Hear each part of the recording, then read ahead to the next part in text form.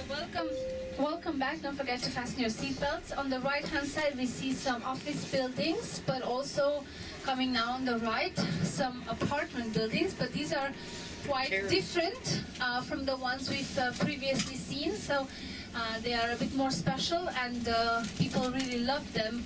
So they are also quite expensive.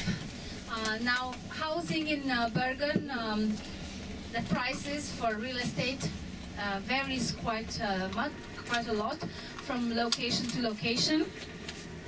But I would say the prices start somewhere around 4 million kroners and can go up to 10, 20 depending.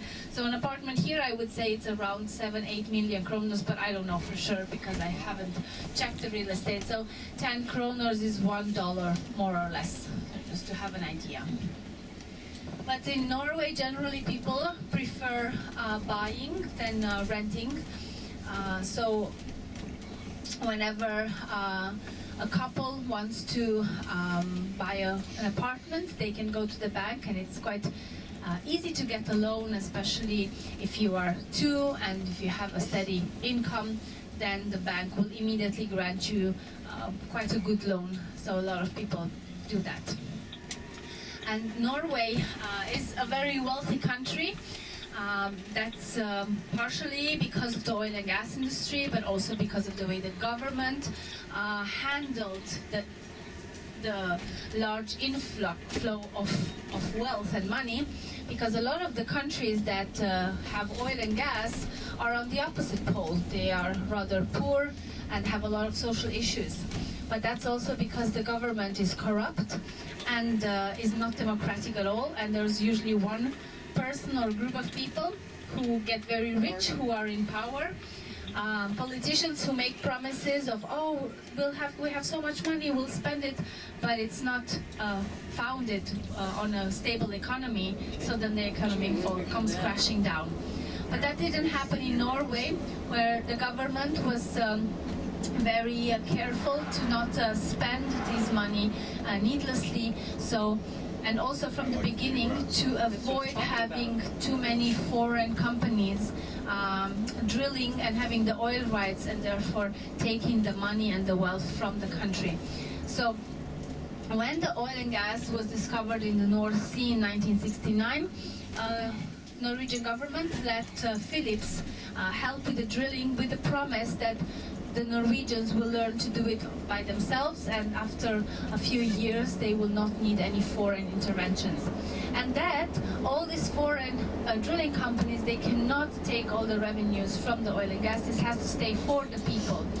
And then in the 90s the oil fund was created, where the money is saved, but not just saved, also invested in different departments and in different industries around the world.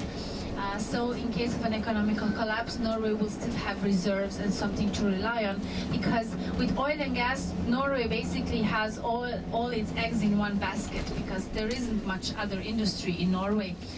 The second largest, which is something that can be quite sustainable and for a long run, because oil and gas will eventually will run out of it, is hydropower energy. So that's why Norway relies a lot on electricity, sells all the oil and gas, or almost all of it, and it use electricity for the everyday life. We use electricity to heat up the houses. You can see around you all these wooden neighborhoods. They don't have any gas pipelines, so there is no gas coming in the houses, which is very good because if something would happen, the whole neighborhood would be just burned down.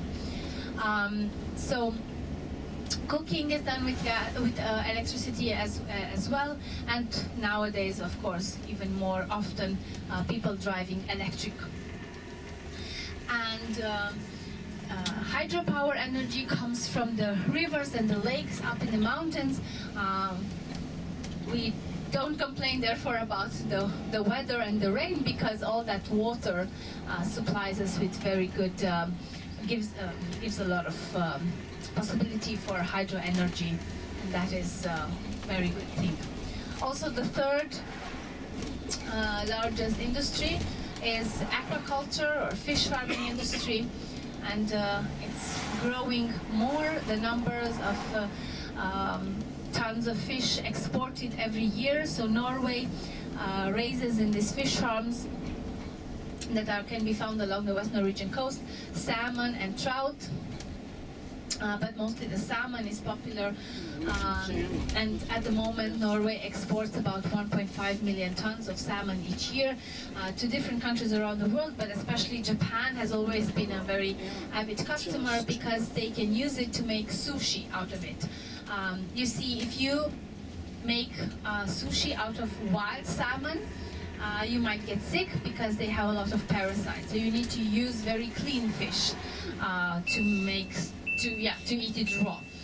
So the farmed salmon is guaranteed to be parasite-free.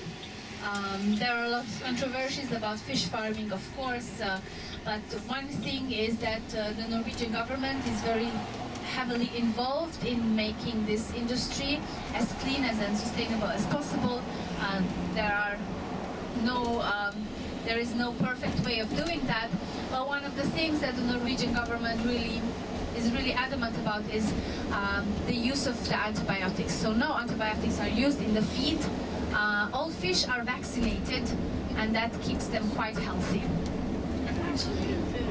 Now on the left-hand side, we can see a very interesting building. It's quite long, isn't it? This is actually an old rope factory, or a rope walk it's also called. And it's not used anymore, but it's kept for nostalgic purposes, reminding of the times when Bergen was a ship and boat building, industries that are very closely connected. So ropes were made in such long buildings because they had to be kept dry. You couldn't make them outdoors, not in a city like Bergen. And before I continue, on the right-hand side you can see the Mount Ulriken and the cable car as well, the Ulriken cable car that goes up to 630 meters. The mountain itself is 643 meters. So rope had to be twisted and kept under tension the whole time, and while you are making the rope factory was, the more rope you could produce. And you can see a charging station here on the right-hand side for the electrical cars. And I don't know if you've noticed, but our bus is also electric. So now popular, so now even buses are electric. And yes, about the rope factories. So they used different type of fibers that were usually imported, because you can't grow so much plants for fibers in Norway, and hemp came, for example, often from Russia, but also cocoa and from Caribbean. So different fibers that came from different parts of the world were used in the Norwegian not textile but rope industry. But there is one traditional fiber that even the Viking used, and it could be found local, and that is linden tree bark. So the linden tree is a very common tree in Norway. You can often see it just growing on the sidewalk, on the side of the street. And sometimes you see in Bergen these sort of knobbly trees.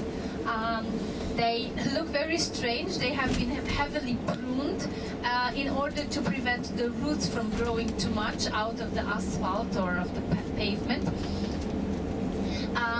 But they are the same trees that also produce the sweet scented flower. I don't know if you've ever tried linden tree tea. It's very soothing. I know that in other ways of calling this tree is also limewood or basswood. So if you don't know exactly what linden tree is, maybe basswood sounds more familiar. This is the Bergen Central bus station on the right-hand side.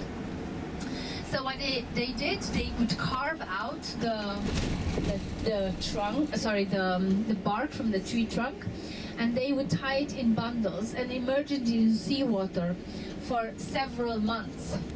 and this would get soaked in the water. Bark was very soft and flexible, but more importantly, the fibers would easily tear off. Then you would just have to leave it to dry a little bit more, and then, just like with any other fibers, you would just tie it together and twist it and turn it, creating very strong and durable rope that was also naturally waterproof and would last you almost a lifetime. In fact, when they unearthed these Viking ships that were buried with their chieftains, they would often find also pieces of linden tree rope that was still in pretty good condition. Now on the left hand side you can see again the Greek Halland, so the concert hall, and the rhododendrons in blossom. Now it's really the time of the year where the city sort of explodes in a symphony of colors because of all the different rhododendrons growing just basically wildly everywhere. So Bergen is also coined as the city of the rhododendrons. And they grow here so well because of the mild climate. You see, Bergen's climate is, and the entire West Norwegian coast is influenced by the Gulf Stream from the Caribbean. On the right hand side, all the building alongside the way, they are art galleries belonging to the art museum Kode, and they feature works of art of Norwegian but also international painters. But from the Norwegian ones, I would definitely mention Edvard Munch, who painted the Scream, which is actually exhibited in Oslo. Johan Christian Dahl, who managed to capture the magnificent landscapes of Norway. Nikolai Astrup, Erik Werenskjold, and so on. On the right-hand side, we have the city square called the Festivity Square, as a celebration for the 17th of May start here.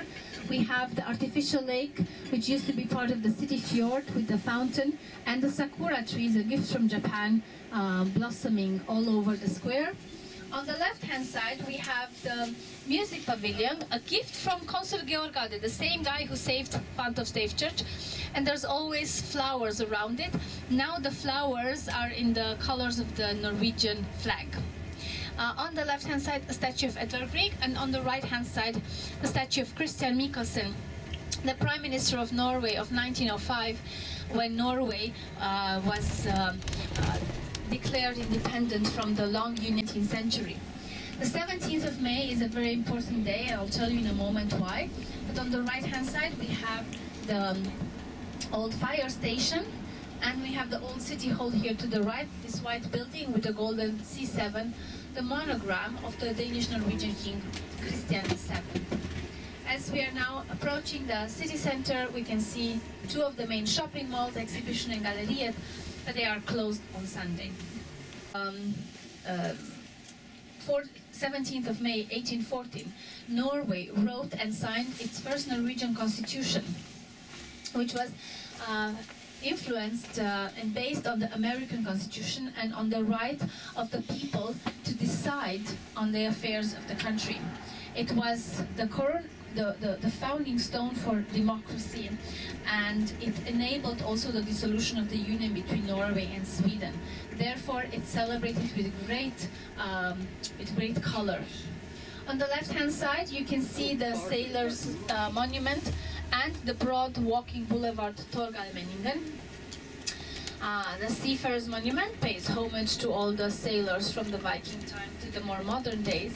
And then we also have the statue of Ludvig Holberg on the right-hand side, very famous Danish-Norwegian playwright who was actually originally from Bergen, but he lived most of his life in Copenhagen because that was during the union with Denmark, and Copenhagen was the capital.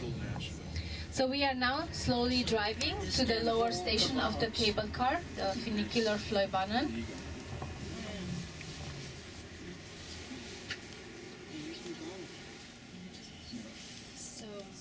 From here, walking to the Bergen and the Skjøtstuene, so you just pick us up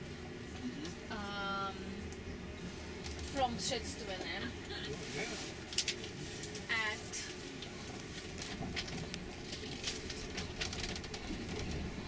12:45. 12:45. Yeah. In the Bergen. Not in the Bergen, by Maria Kirk. Maria Kirk. Maria Kirk, yes. 12:45. 12, be there at 12:40. 12:40. Yeah. Okay.